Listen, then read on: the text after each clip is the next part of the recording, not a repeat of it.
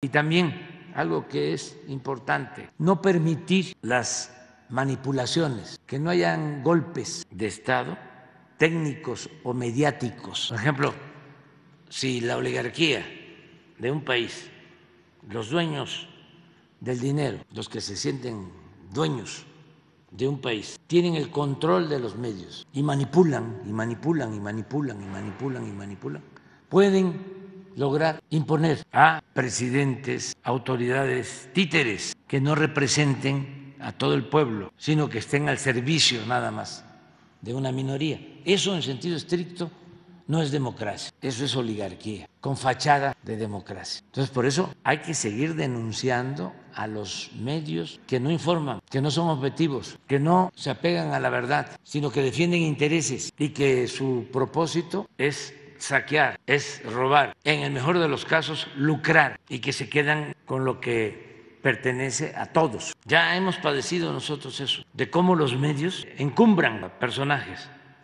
y destruyen a opositores, los medios. Si nosotros estamos aquí por milagro, vaya que nos han golpeado históricamente. Acuérdense cuando los videos de Ahumada, que se asocia este señor Ahumada con Carlos Salinas y con Diego Fernández y desde luego con Fox y el que estaba en gobernación, Krill y Televisa. Me acuerdo que declaró, no estará por ahí, no, lo que dio a conocer Ahumada. Claro, Andrés Manuel, claro que fuimos nosotros. Sí, sí, está por ahí el video y dice el mismo Ahumada que cuando ve el video que le muestra a Ahumada, donde le está entregando a Ahumada dinero a maestro Bejarano, que estaba con una cara de felicidad, Salinas, esto es lo que necesitamos. Luego, cuando ve los videos Diego, lo mismo, que ofrecen creo que 20 o 30 millones de dólares a Ahumada por los videos. Y llega Diego, me cuentan, a una mesa, a un restaurante, creo que es el presidente, ¿cómo se llama ahora? El que está en Reforma, donde se hospedó el presidente Biden. Intercontinental, sí. ¿No se llamaba presidente antes? Sí, sí. Llegó ahí a una mesa con sus balandronadas, agarró una servilleta y le hizo así. Así vamos a dejar a Andrés Manuel, aunque no dijo así. Se lanzaron durísimo y todos los medios, todos.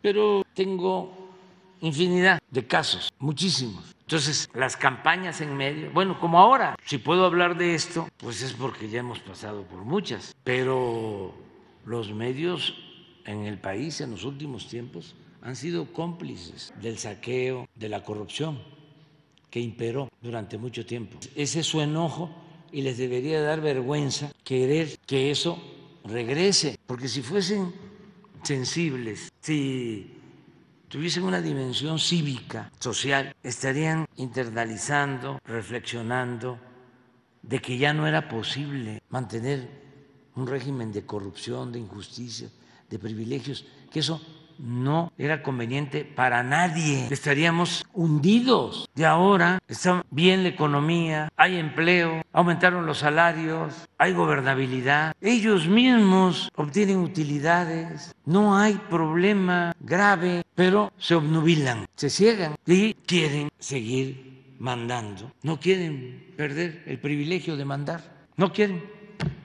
Ojalá y recapaciten, porque si les fuera mal a la mayoría, sí hay algunos que ya no están recibiendo, por ejemplo, de los voceros, no de los de arriba, sino de los ayudantes, auxiliares, para no ser groseros. Ya no ganan 1 millón de pesos al mes, pero todavía reciben 200, no se quedaron sin nada. Y imagínense la satisfacción que vayan a los pueblos en donde niñas, niños pobres están recibiendo sus becas, 12 millones de estudiantes pobres recibiendo becas. ¿Por qué no van ellos a celebrar eso, a sentirse bien? Te voy a comentar, fui el fin de semana a una gira a Guerrero